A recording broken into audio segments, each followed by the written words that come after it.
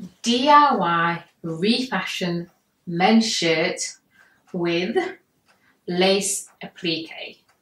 That's coming up.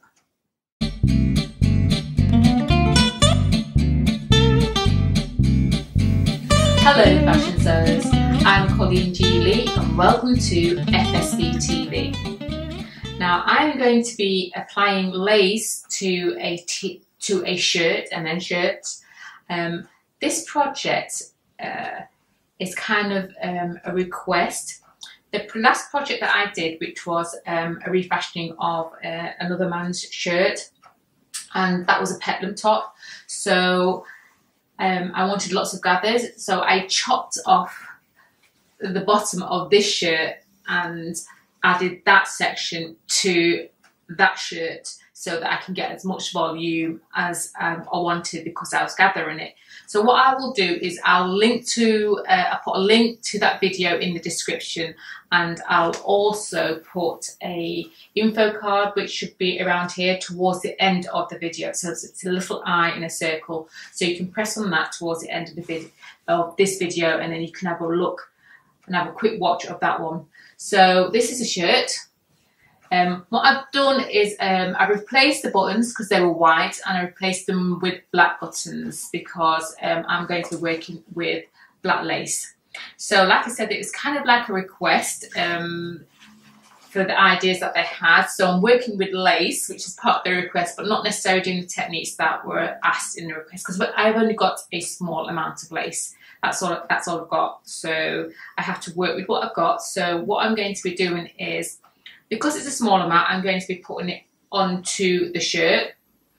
So hopefully I'll be able to cover the collar, the pockets, and also the cuff of the sleeve. There should be enough in that little small section to do that. So that is what I'm going to be doing in this video. Okay, like I said, it's half a shirt, and I've already changed the buttons. So the cut edge, I have overlocked or serged the bottom of that. So if you're in that same situation, then just think of what method you would like to use for neatening the edge of that. So what you're going to need for this project is some lace, some elastic, because I'm going to give it kind of like a blouson shape, so there's the volume to it. And you're going to need some pins and also some fabric scissors. So let's see.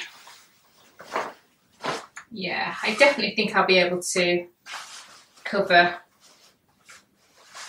not the flap of the pocket, but the lower part of the pocket.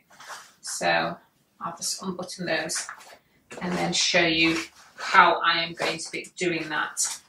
So I'm going to start with the collar, so flatten that out, and then I'm going to get the lace. I'm going to get the scalloped edge of the lace and then place that on top of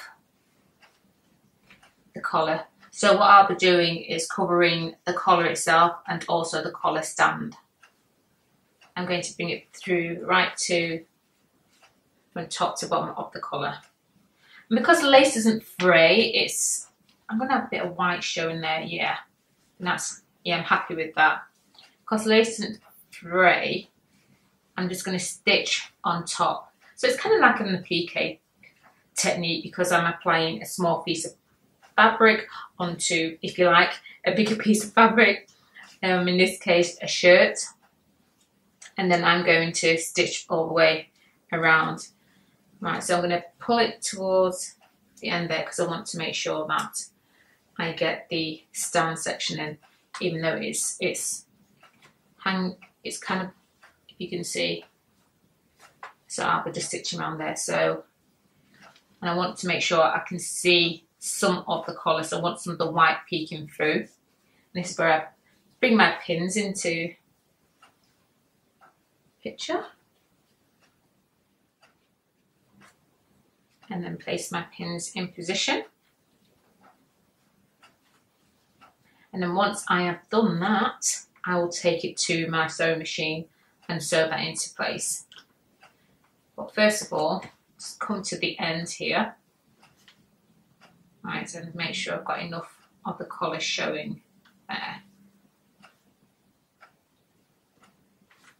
There we go. Yeah, I'm happy with that.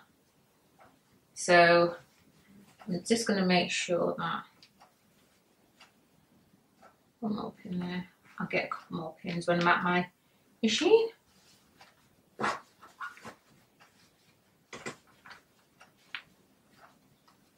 And here.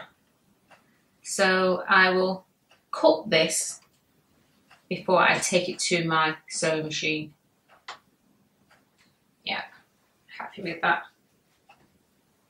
Okay. Get that a little closer so you can see.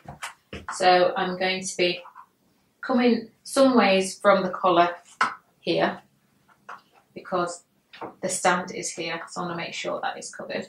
So I'm just going to roughly take it to about there and then fold it just to make sure that I'm happy with how it is looking underneath. Yeah.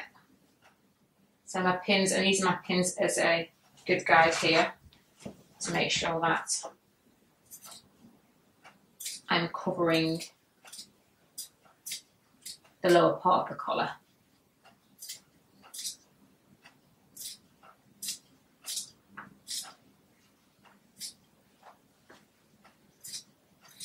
There we go. Yeah, I'm happy with that. So that's nice. So I'm going to then take this to the sewing machine and sew all the way around. I'm at my sewing machine now. So I'm starting at the beginning of the collar stand here, which is sticking out a little bit more than the collar itself. So I'm just going to do a straight stitch. Needle down.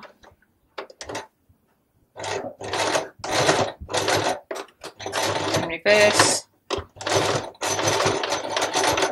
And it's a case of really feeling your way, really. So and that's going to be my last stitch here. And then I'm going to turn my work and then continue stitching to roughly about here. Right, so I'm now ready to sew the collar.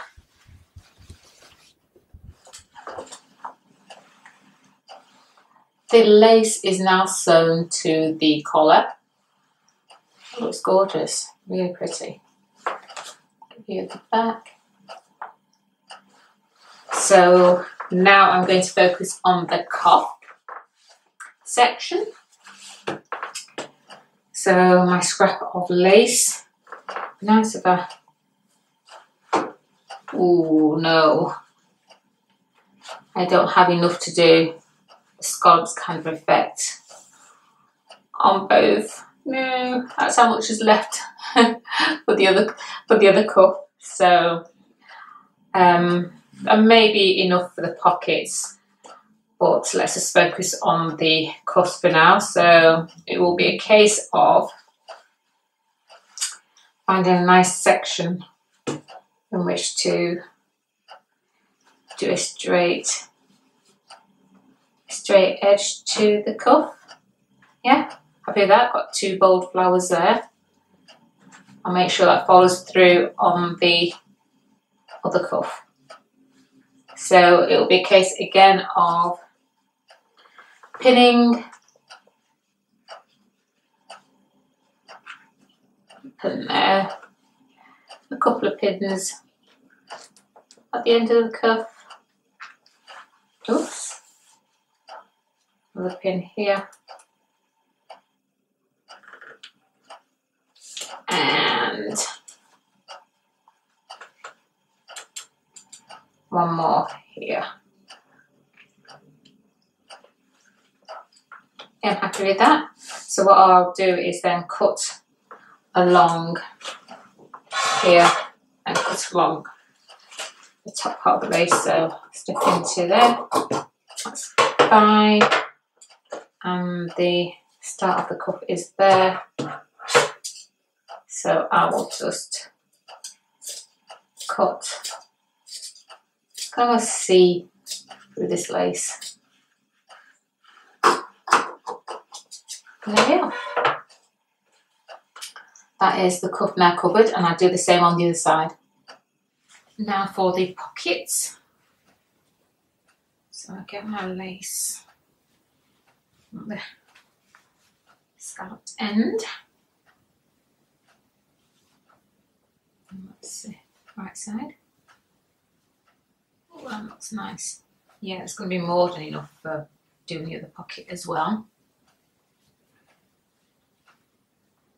Now I'm going to have the pocket peeking through a little bit, like what I've done on the collar. Kind of bring that through onto this section too. So I've opened up the flap, and then just making sure that I pin along the stitch line. Actually, I think I've made this. No, that should be fine. Yeah, that's fine. You can see the pocket under the lace, and just put some pins in. And along the bottom as well, and this corner here. And you can add a little bit more. And that is where I am going to be cutting on there, this point here. So I'll get my scissors, I cut along there, and I cut along that top section there, and then that pocket will be covered, and then I do the same on the other pocket. And there we have it. And there's the cuff. So I put the elastic in the bottom of the top, and it's called, that technique, that method is called elastic casing. So what I will do is I'll put a link in the description for the video tutorial on how to do an elastic casing. So I think it's such a cute top. I love the lace on there. It does give it an added dimension. So it's easy to do the buttons. It was just a case of really the buttons there. A case of just nipping into the lace a little bit in order to pull the button through. And don't worry about it, it won't fray because it's lace. And yeah, that's it. Really happy with it. Have a look at the back. Super cute. It's kind of got like a bolero blues on look to the top. So super happy with that. But I said, not necessarily I wouldn't say it's a beginner's, a more intermediate project, but it's a great little project. Can't wait to wear it and show it off. So that's it. That's all you need to do. That's a case of applying the lace to the collar, the pockets and the cuff in like an applique method, and then what I did to the end was to create an elastic casing just to bring it into my body. But if you don't have to, it's a choice. You can just leave it hanging raw, or you can turn the cut edge. It's really a matter of how you want to finish a project that suits your body type and what you're comfortable wearing. So I hope you enjoyed this project. If you did, please do share, give it a thumbs up, leave a comment in the comment section, and I will see you next time.